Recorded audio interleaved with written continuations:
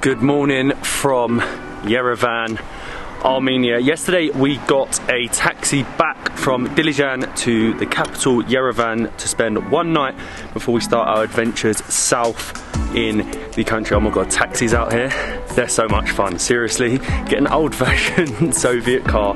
It is the best adventure on the mountain roads. But we are starting our 2-day trip to the south of Armenia, somewhere that is a little bit less explored, apart from one place that we're visiting that is very, very touristy. We're going to visit, of course, a monastery, some waterfalls, we could try some great food, and we're going to head to some border towns, some towns that are around areas that have been very much heavily involved in the war in Nagorno-Karabakh. We'll also be quite close to the border with Iran, so it's very interesting, very different to the north, and I can't wait to get going. Show us the best Armenian music.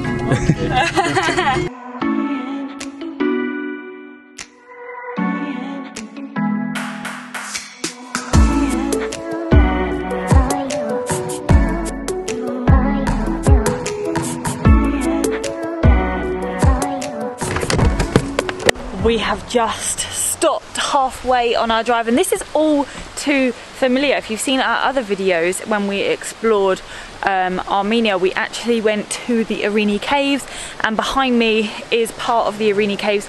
And look how cool this is. There's like a barrel on top of a rock because this area is very famous for wine. But our driver Garam is so cute. We've been listening to Drake, having a good time, playing all the songs on our drive. But like I said, we are halfway, so that it's about a 220 kilometer drive to where we are heading, and we are 60 miles in, so that makes it about halfway kilometers to miles. And I'm really excited to explore the south with Destination Armenia. They actually create bespoke tours for you.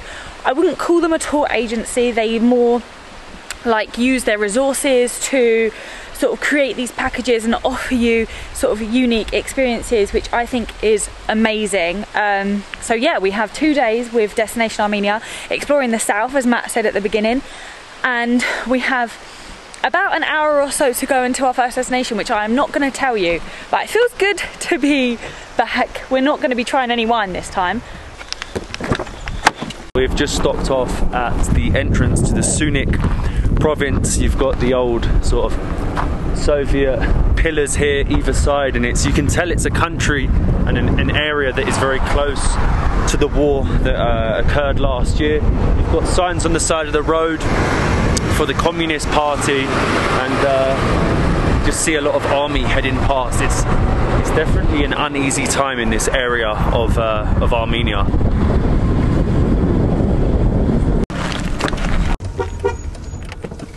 I think we're definitely getting closer to our first destination now that we are in the province of SYUNIK, and it's definitely a lot different. The south seems a lot more different to the north. It's not as green, it's a lot drier, arid. I presume the further south you go, the hotter it gets. You're definitely not in Europe now. If there was an argument whether Armenia was in Europe or Asia, the further south you go, the closer to the border with Iran. But we know Iran is definitely not in Europe. And we have made it to our final destination. First destination. Well, it was the final destination because of the long journey of Tatev, which is essentially an extremely old and historical complex with the monastery up the top. How are we getting there? In Armenia? Yeah, surprise! And how are we getting there, you ask? Well, we are going on the world's longest non-stop ropeway. I'm a bit scared, I can't lie. Can we have 2 tickets, please? So this was built in 2010. I'm not sure how people actually used to get up to the monastery before that. I presume you'd have to drive or hike, and it is around 5,700 meters long, or just over, and you get amazing bird's eye views of the gorge below. We had to book in advance, so it was like 7,000 each per person for the return. You wouldn't want to get stuck up there, and it's the quickest way, it's the best way, and it is the most touristy thing to do here in the south of Armenia. Here we go.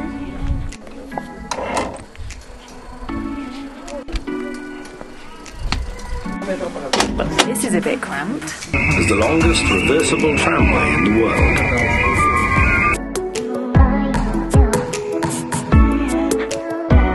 I think they actually put as many people as possible on this cable car, but taking this takes 12 minutes. If you do the drive, it takes 40 minutes, so it's a lot quicker. And one of the wires apparently weighs the same as 10 bush elephants, and I'm pretty sure of the amount of people in here, they weigh the same as at least 15 bush elephants. Thank you for using the services of the Wings of Tatev aerial tramway. Now that was interesting. Them views were definitely something special, something that you wouldn't experience if you were to drive up here. I'd definitely recommend paying that little bit extra and getting the cable car all the way up over the gorge. It just looks incredible. I can't believe how many people we fit in there though, and from up here it just looks just impressive, as we're now we've just met our guide Nelly and we're walking towards Tatev Monastery, which is literally, I don't know how they put these monasteries in these locations. They put them in the craziest of locations, they really do. So behind me is Tatev Monastery, and Nelly has told us some interesting things that we probably wouldn't have found online. So essentially Tatev in Armenian means to give wings. There was apparently a legend when the constructors back in the 9th century were constructing it, he stood on the top and he said, "May God give me wings," obviously in Armenian, not in English. So that's where the name comes from, Tatev Monastery, basically wings. I'm not sure if we're going to gain wings. Obviously I feel like it looks more impressive from outside in comparison to actually being inside the complex, but I think you have to remember that it is very old, back to the 9th century. It is a very, very old monastery. So it turns out that this tree here is like a magical tree, and if you sit under it, your dreams will come true. What are you dreaming of then? Well, if I tell you, it doesn't come true. There's a wedding inside the monastery. Apparently that's a good sign. Wow, we were so lucky in there. I think the luck's in for us today. There was actually a wedding going on, and before there used to be frescoes all over the monastery, but a lot were destroyed during different battles over the years, and a lot of earthquakes that they've had in the region.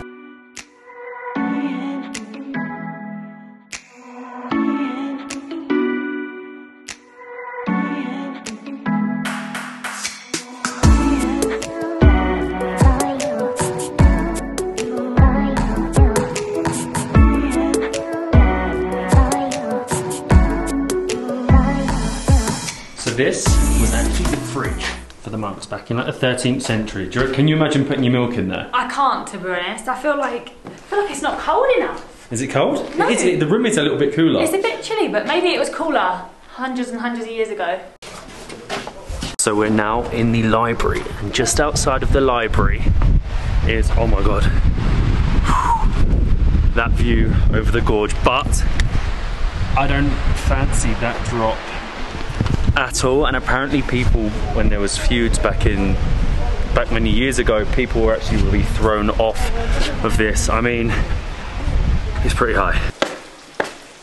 Like I said at the beginning, I definitely feel like the charm of the monastery complex is to come outside and be surrounded by these amazing views. There's I feel like that's the ropeway. Yeah, there's a reason why the ropeway was built, but obviously once you've seen one monastery, unfortunately they are all pretty similar in terms of the style, the layout. Obviously the history will differ, but I feel like here, the views and the ropeway. The ropeway and the views proper sell it to you.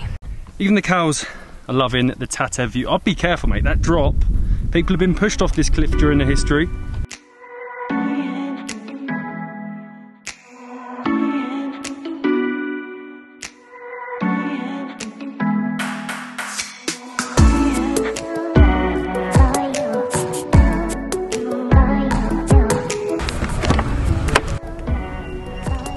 Got a bit of a roadblock.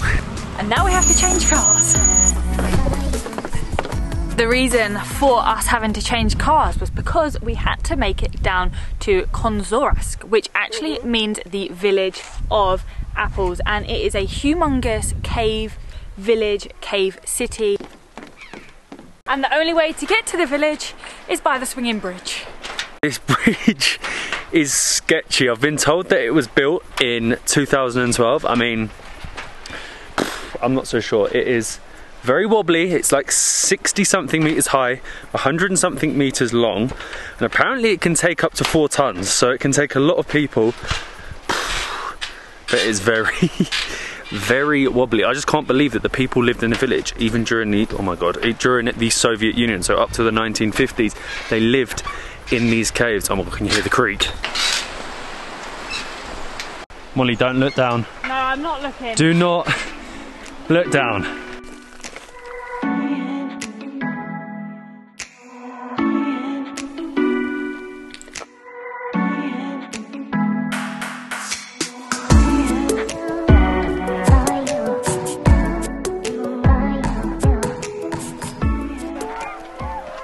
That's the sound of a jackal. That was crazy. Wolves at an old cave village, which is absolutely beautiful, but you're also only 1 mile away from the border where the enemy still has guns pointed at the new village. This is the old village, but the new village, there is still guns pointed at. Gonads. Gonads.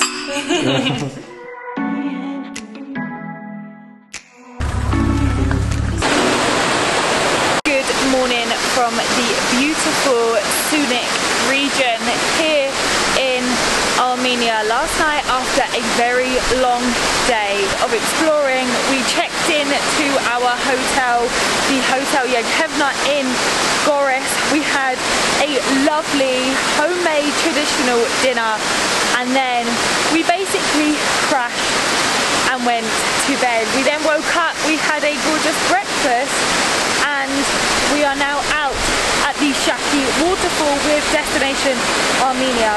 And I can say that I slept peacefully after hearing the jackals from last night. It was a bit scary, I can't lie, but this is beautiful, and this is just how diverse Armenia really is. Definitely didn't expect this when coming to this province. On the way here, everything was so dry, and then you've got this huge, great waterfall. Everything here is so diverse. Can you feel that spray? I'm getting pretty wet. I think it's about 16 meters high, and it flows all the way downstream. I'm sort of shocked. I didn't expect. Obviously, there's waterfalls, but I didn't expect waterfalls like this in Armenia. This is literally getting me soaking wet. It was spraying onto me. Unbelievably powerful. We did have it all to ourselves, but there are some other people that have come now, obviously, because it is beautiful and it is quite hidden. But yeah, I am soaked. I probably shouldn't be standing this close with the camera.